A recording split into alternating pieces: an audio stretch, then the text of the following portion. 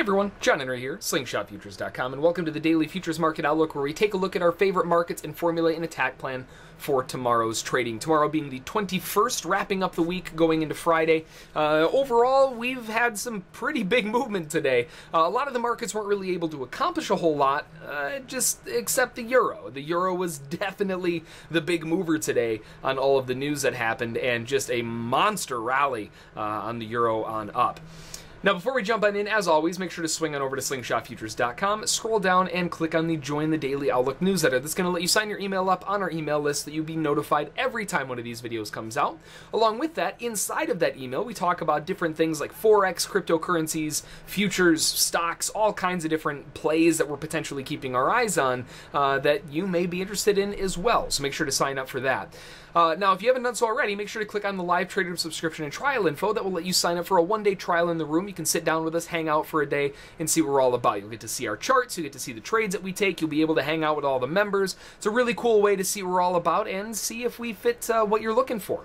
Now, of course, as always, if you do enjoy the live trading, you can sign up for it specifically with a monthly or weekly subscription. And if you decide to join as a full-fledged VIP member, you get the live trade room as part of the package.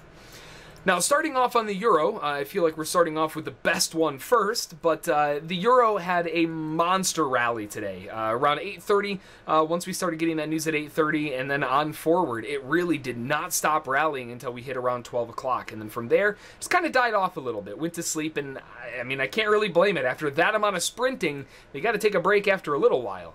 Now, the overall objective, we still have an unfilled objective above us at 16,985, right at that 1,700 level, and that is a big 7,000 mark. Those big 7,000, 6,000, 5,000 marks, those tend to be, or at least tend to have a lot of movement around them. Now, with the unfilled objective to the upside and buyers really kind of getting their first pullback of the entire rally up, they haven't really had any other options aside from really shallow pullbacks. It's the first one that we've had that even has come close in this case, excuse me, below the moving average. This is the first time the buyers are really getting a shot at getting in conservatively, and the fact that we're getting a wedge and we're attempting to break out of it right now, that gives a pretty big clue that we have a potential final leg that we could be looking for to the upside, and that objective looks pretty juicy at 16,985. Now, what I would really like to see is a buy off of 16,521 and one more pullback at a trap underneath these double bottom lows, trap in, and then bounce right back up. But given the overall wedge and the breakout that we're seeing right now, we may not even get a chance for that in a possible overnight grind to the upside. If we do get a little bit more pullback, though, that 16,520 all the way down to 16,035, 16,040 would be a beautiful area for potential buying pressure on up. But with that, again, with that upside objective not too far away, and we're already breaking above a descending wedge on the way up, we might not get another chance to jump on in, except for right now. So we'll have to play it by ear, but the overnight session has plenty of potential for the euro. Switching gears over to gold. Now, gold looks, for the most part, pretty good, but this is one of those markets that really didn't accomplish a whole lot. We had a cycle to a new high, then a big cycle down with a 3-push wedge bottom, quick snap reversal on up back to new highs, and now they're just kind of floating back lower again. The final level of support that buyers really have going for them is going to be a combination of 41.6 along with rising support at a possible wedge bottom. And if that starts breaking down, we may easily be headed right back down to the lows and continue the cycle. New high, new high, and a new low, as long as we can start breaking through that. Until we break through those levels of support, though, we still have to have a slight bias on the buy side. And one of those first areas is going to be off that 41.6 and the wedge low. So the initial play that I'd be looking for is something along the lines of this, if you can get the price to skip off of it and turn back higher as proof that the buyers are coming in off of those lows. But if it does begin to fail, if you see it come down, it'll probably rattle around a little bit, but if it takes a dip underneath it, then pops back up, that could easily be an area of resistance to sell right back down again to new lows. So a little bit of a mixed bag here on gold with the overall sort of range emphasis on things. But, you know, that said, it still looks pretty good for a potential bull bounce, if not all the way up to new highs, at least an attempt at monthly resistance at 45.4. On crude oil, another one of those markets that had a lot of movement, but not a whole lot accomplished. We had a new high of the day, new low, new high. They tried getting a new low at around 5 o'clock, failed and popped back up to a new high once again, and then turned back down. And that did create a little bit of a head and shoulders up here before that big pile drive to the lows. But in cycle, we had a new high, into a new low, into a new high, into a new low, a couple legs down to a new low. Yeah, there's another good chance here, the inverse of gold, potentially rising back up again. Now, we do have the same situation. We have a wedge on this as well, which is attempting to break out of the highs, and we have had 3 big pushes to the downside here, which may signal a near end of this downside trend. Now, notice I said near end. This may not be the end of the downside trend, but if it starts returning back to the lows, the assumption is that there are no more sellers that are willing to take it lower, or at least not very far, and there are going to be buyers accumulating that bottom to turn the market back up.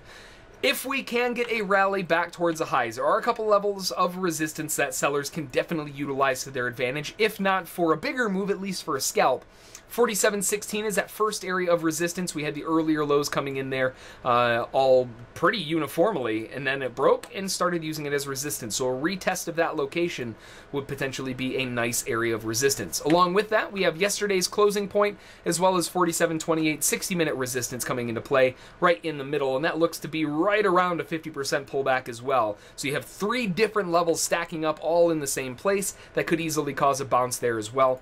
And then the final line in the sand, if it does rally all the way back up, would be 47.54. And if that begins to fail and can't turn the market down far enough, we could easily break and use that as support just on the other end, right? So basically, just take the gold analysis and flip it over.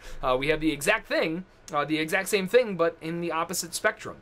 So a little bit of an area of interest here on crude, but again, we need to wait for a little more info. I would love to see a test of the bottom for a potential buy, scale in off of the lows. Otherwise, waiting for a little more info and possibly selling 47.16, and if it can break above it, we may have some support levels on the way up.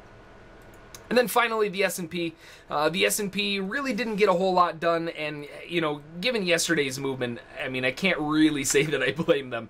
This rally up yesterday was massive, and the fact that they finally pulled back in the overnight session, you better believe that buyers are going to use that opportunity to buy in and shove the market back up to a new high, and that is exactly what they did.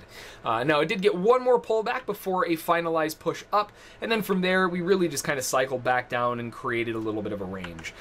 The range highs and range lows do have a little bit of a breakout on both edges, but for the most part, they fit pretty well with a high at 74 and a low at 69.5. Now, that may widen out a little bit, and you may see something along the lines of the high ending up at 76 and the lows ending up right around 66, 75 or so, and maybe even higher or lower. But for right now, this middle range here looks pretty good, and it is still containing price, so I'm going to give that one the overall bias for now. The overall movement is a range. After we had the big move up yesterday into today, it's expected to see a little bit of a slower price day, and that is exactly what we did get. So buy low, sell high, but with the overall emphasis from yesterday and several days before that being so massively bullish, it makes much more sense to wait for a deep pullback, buy off the lows, and push back to the highs than it does selling high, hoping it comes back down.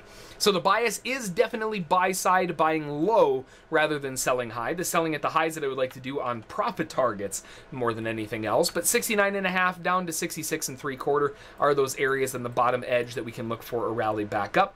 And of course, if we break the lows, we could see a potential trap underneath that at 65.5. Overall, though, I would much rather be on the buy side, and with a range, we know what to do. We talk about it all the time. Buy low, sell high, stay out of the middle, and that is exactly what I'm planning to do. Right now, we're in the middle, so we sit on hands and wait until it gets to one of those extremes. So that's going to do it for the outlook. Now, in terms of tomorrow's news, we have a very light news calendar. We have some news coming out of Canada at 8:30, and that's going to be the core CPI and the core retail sales.